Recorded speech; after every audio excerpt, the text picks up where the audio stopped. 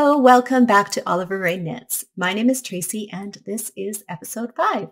Today I'm going to talk about my collection of Cowichan-Inspired cardigans.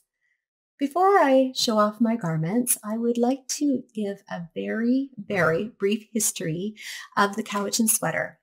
The name Cowichan sweater is trademarked. It was trademarked by the Coast Salish people in 2009 as a result of some cultural appropriation of the designs by some other designers and companies, and as a way to preserve the traditions for the Coast Salish people.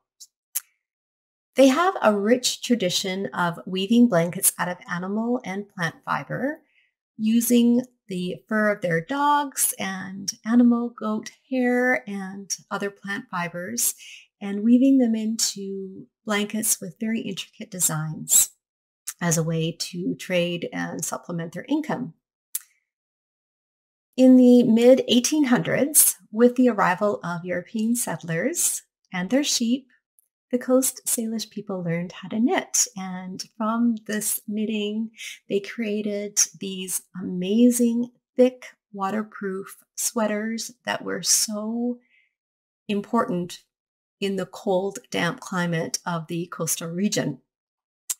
The garments themselves incorporate a lot of the techniques of the Fair Isle designs from Scotland, and they incorporate elements of stranded and intarsia knitting. I believe the traditional garments were made all in one piece in a tube, presumably with the arms steeped and then knitted in after, all in one piece. I was looking back because I thought, well, what kind of tools would they have used? And I guess they used bits of bone and sticks, sometimes telephone wires, so they would have made do with their own whatever they could make do with to use knitting needles. They didn't have our gorgeous Chagoo circular needles that we have now. Sylvia Olsen is a writer and knitwear designer on Vancouver Island, and she married a man who was Coast Salish way back when, and her mother-in-law taught her a lot of the techniques and tradition of the Cowichan sweater. And she went on to write a number of books, but one of the ones that is really important for learning the history of the Cowichan sweater is called Working with Wool, a Coast Salish Legacy and the Cowichan sweater. Looking on Ravelry, there are a lot of designers that have made Cowichan-inspired sweaters. Let's see, Jared Flood from Brooklyn Tweed, Jane Richmond created the West Coast cardigan. There is a designer called Andrea Rangel who did the Dude, which I'll talk about a little bit. And there's a lot of other designers that incorporate the elements of the Cowichan sweater. But it is really important to know that the Cowichan sweater itself is only produced by the Coast Salish people. You can still buy sweaters, some old ones and some new ones that are still being knitted. They take a lot longer to knit. The traditions have been passed a little bit from the older to the younger generations. They're probably not as available as they used to be, and they probably cost a whole lot more money. But they are a national treasure, and I'm glad that I was able to make my sweaters, not copying the design, but definitely being inspired by the spirit and the traditions of the Coast Salish people. I'm only giving a very brief history because there's a lot of information out there. I will put some resources below that I encourage you to look at, because there are a lot of issues with cultural appropriation in these designs, and I think that it's important to be aware of that. So please have a look at the resources below. So without further ado, I would like to talk about my own sweaters, my own collection. So the very first sweater I will talk about is here on the mannequin. I guess I put it a little bit off-centered, but this sweater, I really don't know how it came into my possession. Let's see if I can bring it over a little bit. I believe it would have been made maybe by my grandmother, maybe my mother, I'm not really sure. And it was probably made from a Maxim kit or maybe just the pattern and we'll purchase from another source. But this pattern is still available on Mary Maxim and it features dancers. I think they're probably square dancers. He's wearing a cute little hat and she's wearing a swingy dress and they are dancing in the back as well. So this sweater has not had the care and love that it really deserves. Shamefully, I used it as an outdoor Christmas decoration, winter decoration for a lot of years. It was on a covered porch, but it still got fairly dirty. I did wash it, and unfortunately, it did run the red dye is very bad for this, I guess, ran into the white. I'm still really happy to have this in my collection. It is a very special sweater. I am trying to take much better care of it than I did before. The zipper doesn't work. I could probably replace it, but I kind of like the idea that it was made by family hands. It's a little piece of my own legacy. And yeah, it has pockets with cute little notes. Yeah, it's a very special sweater. My second sweater is one that I've made, and it is probably my my most precious garment that I have ever created. I think if there was a fire, I would probably take this sweater along with my husband and dogs and daughter, make sure that it stayed with me forever because the memories of this sweater and the time of my life when it was created and the inspiration for it is unrepeatable. I'll never have that time in my life again. In 2019, our family went through a lot of challenges, and I was able to spend a couple of segments of time in Vancouver. First was earlier in the year, most of April in 2019. I was a little bit lonely. We were dealing with some things, and I was kind of needing some sort of connection. So I discovered the ladies from Wet Coast Wools. Glenda is the former owner and Kelsey was the manager at the time. And these ladies just made me feel at home for a short time that I was there. And indeed, they hugged me when I cried and just was an amazing time. I only went there a couple of times, but it felt like home. So that was the first time. And then later in the year, about November through to when COVID time started, I was able to attend their bi-weekly knitting groups. These knitting groups were massive. During Thursday afternoons and then Monday evenings, these became sacred times for me. It didn't matter what else was going on, where else I was. I needed to be at Wet Coast Wools with my knitting friends. Sometimes there were 20, 24 people. There was people everywhere. And every time I went to a group, I was so inspired. I was comforted. I laughed. I talked. I created so many things during that time. And it was just kind of magical. I don't know. It's a way I was able to escape my life for a few hours and really enjoy the company of some amazing, inspiring creators. And Glenda and Kelsey, you were the drivers behind that and offered us an open space for that. And I am forever grateful. Kelsey and Glenda, I think maybe 2019, earlier in the year, or maybe the previous year, hosted on Ravelry. They actually used to have a YouTube channel as well. It's no longer there. And when I wasn't in Vancouver, I was able to watch them on the YouTube channel. So they became really good friends. And actually, I was able to participate in one of their episodes way back when. It was really, really amazing. Anyway, they hosted a knit-along. It was the Cowichan-Inspired knit-along. And they made sweaters. I think Glenda made one for her husband and one for herself. I think that they had fish or whales. And then Kelsey's had a wolf design, and I think hers was purple. So not quite the traditional colors, but it was amazing. So I thought I was inspired to make my own. Wet Coast Wools used to sell custom woolen mills, sea fusion I think it was a 6-ply yarn, and it is absolutely perfect for the Cowichan-Inspired sweaters. I purchased the black, the natural, and the gray, all undyed.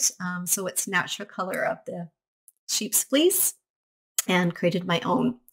So I thought a little bit about what I wanted my cardigan to represent. It had to be something that was very personal to me, something that was very special, and something that kind of, I don't know, it was just very special to me. So if you've been watching for the last few episodes, you know that there's very few things more special to me than my little Shiba Inus. So what else could I make my sweater about? So this is the back. And then the front. Let's see. The designs on the front are different. So there's a little Shiba Inu face. And this is the Japanese word for dog, which is Inu. It's the symbol for that word. All of these designs I took off the internet. I Googled black and white images, and then I plugged them into a pixelating website, which creates charts for intarsia and stranded knitting or cross stitch or needlework charts. I plugged them into that and then tweaked them a little bit. And then I got a piece of graph paper and actually did a chart of every square of the design. I wanted to make sure it fit within the specific space that I had. This is a pieced garment, a seamed garment. So I made the back and white and front and sleeves all separately and then seamed them together. And then I added the collar. I think I used the collar from the West Coast cardigan by Jane Richmond. And the design of the body of the sweater is from White Buffalo design that I purchased at West Coast Wools. And I love this sweater. It's thick and waterproof and filled with all sorts of really wonderful emotions and memories of that time. It was a very, very challenging time, but knitting still gave me a sense of peace, and I filled with love, and I don't know. This sweater is irreplaceable. I have had people say, "Oh, I have a friend with a Shiba Inu. Will you make me one?" No, I will never make another one. Well, I'll never make another Shiba sweater, but I did make a second adult size sweater. My husband is a sports fan with a capital S. His number one game is hockey. He did play hockey as a youth, and his number one team is the Calgary Flames. We have season tickets, and occasionally I accompany him to the games. I'm not such a sports fan, but live games are really something very different from watching them on TV. I really enjoy watching people. I watch people more than I watch the game. I'm constantly missing goals because I'm, trying to watch people interacting a few rows ahead of me, and I have fun. He will not let me bring my knitting with me, which is very sad, but I guess understandable. So instead of bringing knitting, I decided to bring a knitwear garment. And this is my Calgary Flame sweater. It's kind of giant. It's pretty long, but it's got the Calgary Flames emblem on the back, their logo, the big flaming sea, and I kind of love it. It's not perfect. I think I am going to make a few changes to it, but I wanted to show it today. I did the same technique that I used for my Shiba Inu sweater, where I took a logo that I found on the internet, plugged it into some pixelating software, and created the design. I had to do a little bit of tweaking to make it fit within the number of stitches that I had, but I think it worked out fairly well. I used a little bit of stranding and some intarsia technique. It is also a pieced seam garment. I added the sleeves. I did the button bands, and I don't know what I was thinking. I got a little bit carried away by the buttonholes. I put 9 of them. That's 9 buttonholes. I needed 9 buttons for them. And when I have it all buttoned together, I just think it is too many buttons. Now I could leave the buttons off, but then I have buttonholes with no buttons to go in them. So what I am thinking of doing, because I'm also not a huge fan of this pointy hood, makes me look like a cone head. I think I might take off the hood and the button band, reknit them both, make a shawl collar instead of the hood, and use these buttons. Maybe use 5 of them. I don't know. 9 is just too many. It's a huge row of buttons. They are beautiful buttons, though. They're leather, and they actually cost half as much as a sweater, but I think are perfect for this design. This yarn I ordered from True North Yarn. I think they're a yarn store located in Ontario somewhere. And the yarn is the Briggs and Little Country Roving, which worked really well. I originally tried to make this sweater out of Rowan's Big Wool, and it was just too much of a kind of floppy garment. It was just didn't have the texture and the structure that the Country Roving provides. So that is my Calgary Flame sweater. I was able to wear it to one game, and they did win that game, and they haven't won since. So I'm either good luck and I need to go more often, or I should never wear the sweater ever again because they have never won since. And that was a few weeks ago, but there you go. So that is my Calgary Flame sweater. I'm very proud of it. It is fun to wear, and it was very, very warm. I was warm even though we were inside the arena. Typically, I wear my jacket the whole time because I'm cold, but I was kind of wanting to take it off, but I didn't. Anyway, so that's Calgary Flame sweater.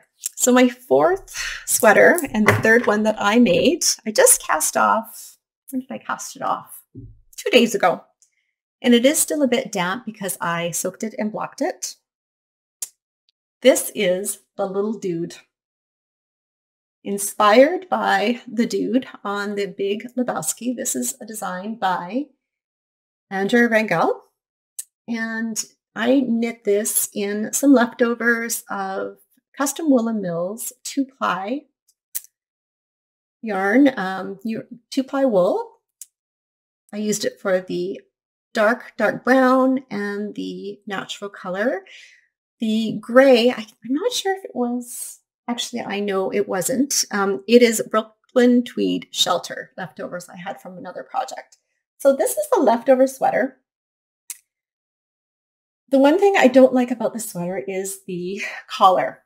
I was running short on the natural color, so I used Biche Bush Le Lamb's Wool as a double-stranded yarn to do the button band and the collar, and I just think it's a little bit too floppy. It doesn't have the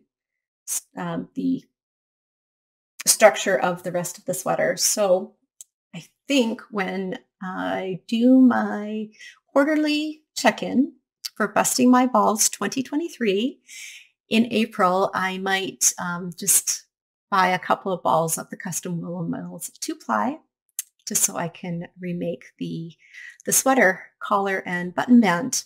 Now, this is one of 2 sweaters that I am planning to make for a set of twins, my little adopted nephews, and I don't know. This was a lot of knitting. This sweater took longer to knit than the Shiba Inu or the Calgary Flame sweater because it is a smaller gauge yarn and smaller needles, and it was just a whole lot of knitting. These arms were a little bit of a pain in the butt because I used the Chaogu Knit Minis, small circumference knitting needles, and I had crampy hands. Complain. So I don't know if I have it in me to make a second one, but it was fun, and I'm glad it's done. I don't know, will a 6-year-old wear a sweater like this other than for a picture? Is it worth making a second sweater just for a picture? Maybe I just take both of them and Photoshop a picture of both of them wearing it. I don't know. my mind. Excuse me. All right, so the dude, Jane Richmond, Brooklyn Tweed, and, sorry, it is not Jane Richmond, Andrea Rangel, Brooklyn Tweed, and Custom Woolen Mills 2-ply. So that is my fourth sweater, third made one. If you have been following me on Instagram for the last week, you will have seen a bunch of mini sweaters popping up in my feed. Let's see if I can find one. So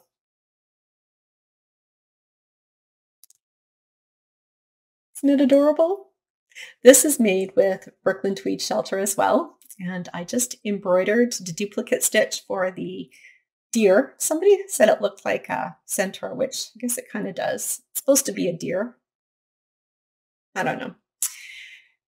And then some trees in the front, and then some straight knitting. This was my third or fourth practice one. I was experimenting with different types of yarn.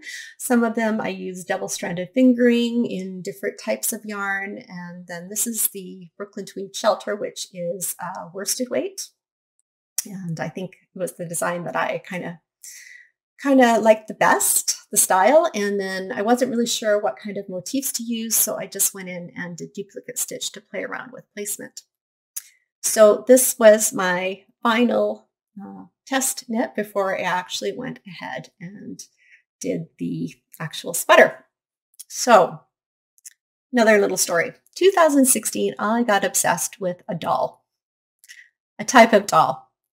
Blythe dolls were originally made in 1970s, 1972, something like that, by a company called Kenner. And they were these dolls that had kind of smaller than Barbie-sized bodies and big heads and big eyes. And they had a little string in the back that you could use to change their eye color and the position of their eyeballs. So I'm not sure when they were really released, but 2016, my daughter went away to university, and I guess I was feeling a bit lost, needing to mother something. My dogs weren't enough. I don't know. Some psychologists could probably have a field day with this, but probably some sort of transference. But I got rather obsessed with Blythe dolls, and now I probably have 8 of them. Obsessions are wonderful, aren't they?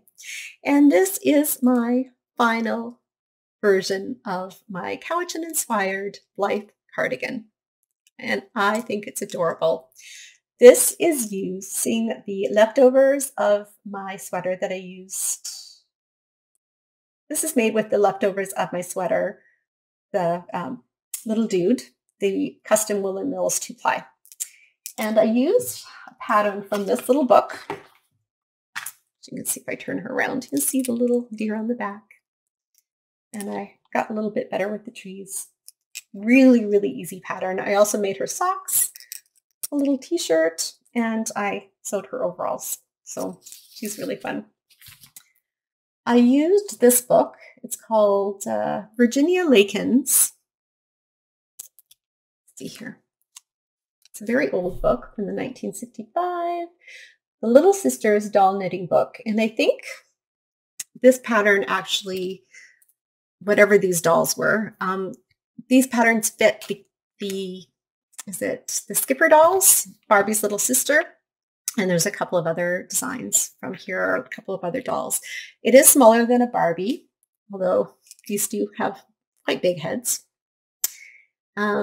And a really, really easy little raglan knit sweater. And I just think it is so, so, so cute. It was a bit of a challenge to find motifs that were small enough to fit in this little tiny area of knitting. But, you know, I think it's really cute. This is Holly. She is one of my custom dolls that I purchased from a maker in the United States, near Washington, D.C., I believe. And just one of my collections. I'll show other dolls in the future, but she's one of my favorites. I just think she's pretty. She does have a little bit of attitude. Their eyes do change. Let's see if I can change it. Ta-da! Creepy? Oh, cool. You decide. I don't know. I love them. So that is Holly. Anyway, that is all I have to say about Cowichan-inspired sweaters. the ones I've made. I think I might have one more in me. I saw a sweater in a store in Vancouver. Vancouver has amazing thrift stores. I think there's just more people, more transient population, and there's always really fun things that are showing up at thrift stores. This one was a particular vintage Cowichan style sweater, Christmas themed. I'll put a picture up here with it, and I think I'd like to try making my own, because who doesn't need an outdoor Christmas sweater in the Cowichan style? I am really, really, really having fun connecting with people here on the YouTube channel. I had a huge uptick of viewers and subscribers since I last posted, partly in thanks to my friend Leanne, who gave me a little boost on her YouTube channel. I hope that you will continue to watch, and if you have made a Cowichan-inspired sweater or own a Cowichan sweater or are inspired to make your own, please put a comment below or just tell me what you're working on. I am so excited to talk more about knitting. I have lots of really, really fun plans coming up that I'm looking forward to and can't wait to share with you. So for today, I will say goodbye and happy making. Goodbye.